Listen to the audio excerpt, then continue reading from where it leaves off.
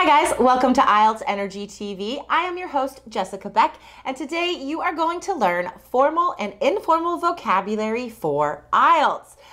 Guys, this is important for all of you, no matter if you're a general student or an academic student, because for all of you guys, you have to show a range of vocabulary from informal to formal on IELTS speaking. Just like our 3-key student, Elias, who got an 8.5 on speaking, guys.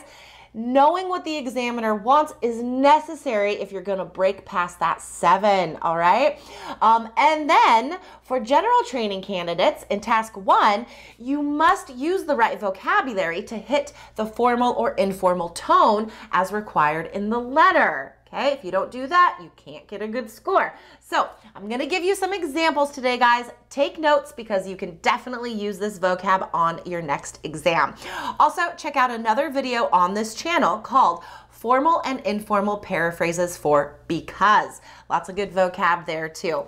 Okay, let's get into it. So, we recently talked about some vocab related to family and children, right? So informal ways to say children could be tots and little tikes. I love this vocabulary. Guys, look below the video in the description. I'll type the vocabulary out, okay? So tots and little tikes. Very informal for children. And then formal, offspring, like I taught you. Or we could also say progeny, which is a great word. Or, very general paraphrase, minors, right? Anybody who is not legally an adult is a minor, okay?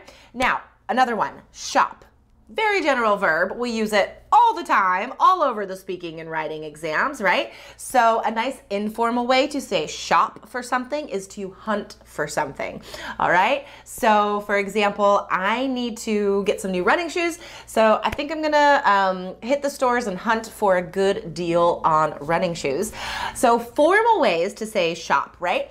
So to make something formal, it's we often have a very long phrase to say a simple thing. So for example, you could say, searching for merchandise to purchase. So that's a very impressive long paraphrase instead of just saying shop, all right? So remember guys, the examiner needs to hear informal language in speaking part 1 and part 2, and formal language in part 3.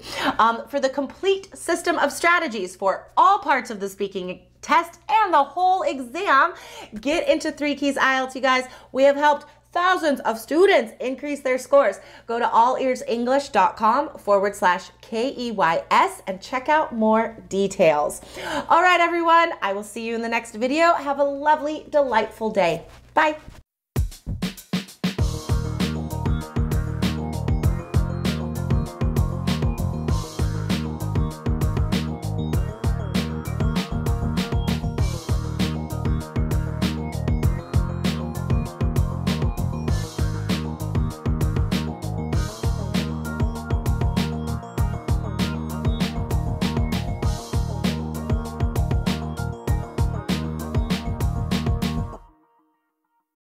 Bonus tip, get a 7 or higher with the All Ears English app, featuring exclusive bonus video lessons with Jessica, Lindsay, and Michelle. Get the app now at allearsenglish.com/app.